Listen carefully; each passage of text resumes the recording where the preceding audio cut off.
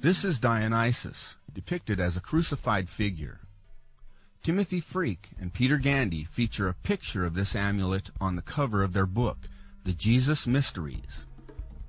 However, this amulet dates centuries after the 1st century A.D. Concerning Dionysus turning water into wine, one historical and theological study explained. The ancient literature says that there was a spring with clear, sparkling, wine-colored, very pleasant-tasting water in which the newly born Dionysus was bathed.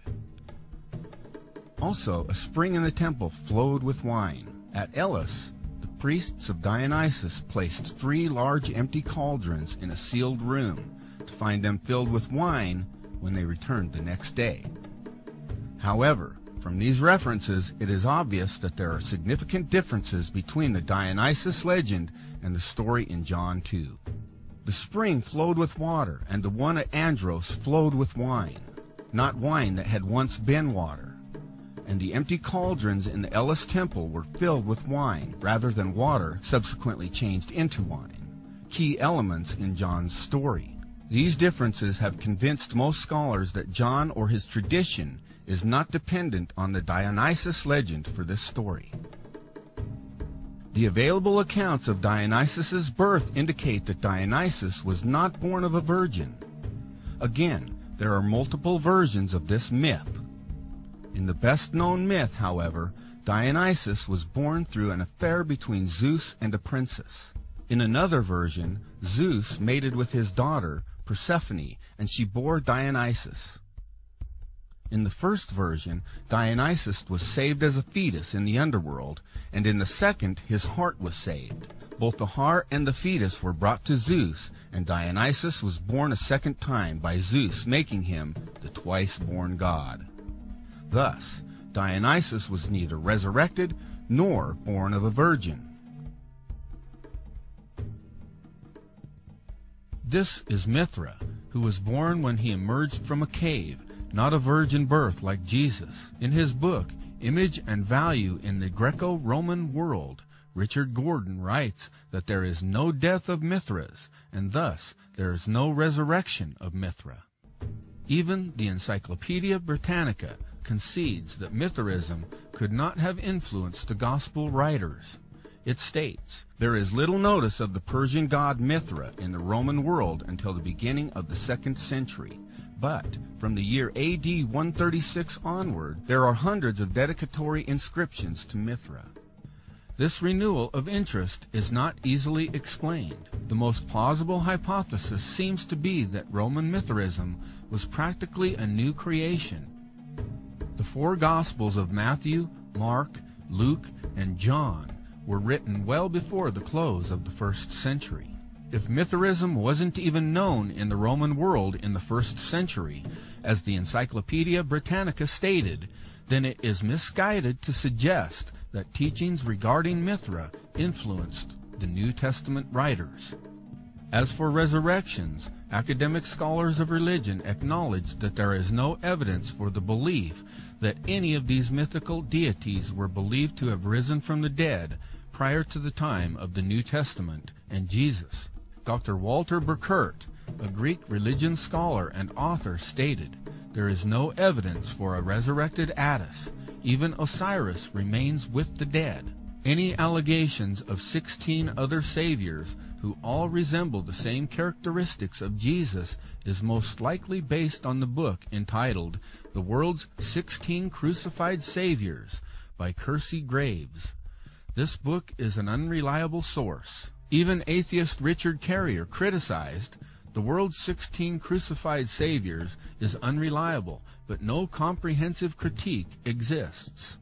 Most scholars immediately recognize many of his findings as unsupported and dismiss Graves as useless.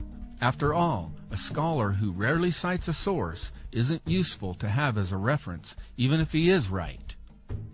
Dr. Norman Geisler wrote, the only known account of a god surviving death that predates Christianity is the Egyptian cult god Osiris. In this myth, Osiris is cut into 14 pieces, scattered around Egypt, then reassembled and brought back to life by the goddess Isis. However, Osiris did not actually come back to physical life, but became a member of the shadowy underworld. This is far different than Jesus' resurrection account, where he was the gloriously risen Prince of Life, who was seen by others on earth before his ascension into heaven. Even if there are myths about dying and rising gods prior to Christianity, that doesn't mean the New Testament writers copied from them. Even atheists and non-Christian scholars have rejected this idea that Christianity has been borrowed from ancient myths. The well-respected Sir Edward Evans Pritchard wrote, "The evidence for this theory is negligible." In sum, skeptic claims of Christianity being borrowed from ancient Egypt, India, Greece, and Persia can be disregarded as false because there are no primary sources for these parallels predating AD 150. This is more than 100 years after the origin of Christianity. Before AD 100, all of the mystery religions were still mostly confined to localities, but after AD 100, they gradually began to attain popularity throughout the Roman Empire. Many writers used the late source material produced in this period, after AD 150, to form reconstructions of what they think the cults must have been earlier to their spread in the Roman Empire. So if there was any influence of one on the other, it was the influence of the historical events of the New Testament on mythology, not the reverse. Peter wrote, "We have not followed cunningly devised fables, when we made known unto you the power and coming of our Lord Jesus Christ, but were eyewitnesses of his majesty." Critics note that the sacred day of worship of the pagan god Mithra was Sunday, as if Christianity had stolen this Sunday worship. However, Jews and Jesus celebrated the Sabbath on Saturday, the seventh day of the week, just as God spoke through Moses. "Remember the Sabbath day, to keep it holy. 6 days shalt thou labor, and do all thy work. But the seventh day, Saturday, is the Sabbath of the Lord thy God."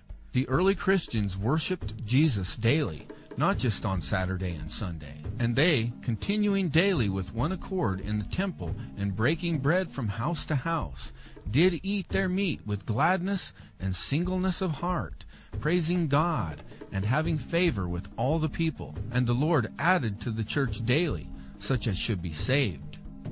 In the early 4th century, it was Constantine who made Sunday a rest day. His Sunday law of March 7th, AD 321 read, "On the venerable day of the sun, let the magistrates and people residing in the cities rest, and let all workshops be closed." And what about the date of December 25th? Did the New Testament writers steal the birthday of Jesus from the myth of pagan gods?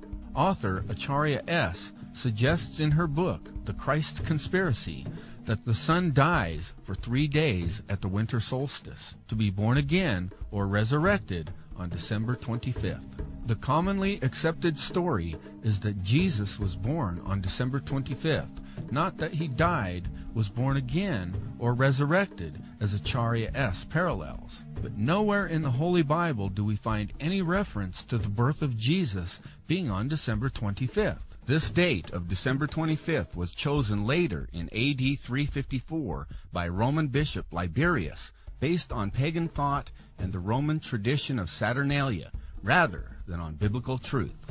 The Christmas tree also has its roots in pagan tree worship. Babylonian myths told of an evergreen tree which sprang out of a dead tree stump. The old stump symbolized the dead Nimrod, and the new tree symbolized that Nimrod had come back to life again in Tammuz. In Rome, the sacred fir tree was decorated with red berries. Christmas and Christmas trees have nothing to do with Jesus of Nazareth. In fact, God condemns the pagan practices of Christmas through his prophet Jeremiah. "Thus says the Lord, learn not the way of the heathen, and be not dismayed at the signs of heaven, for the heathen are dismayed at them. For the customs of the people are vain. For one cuts a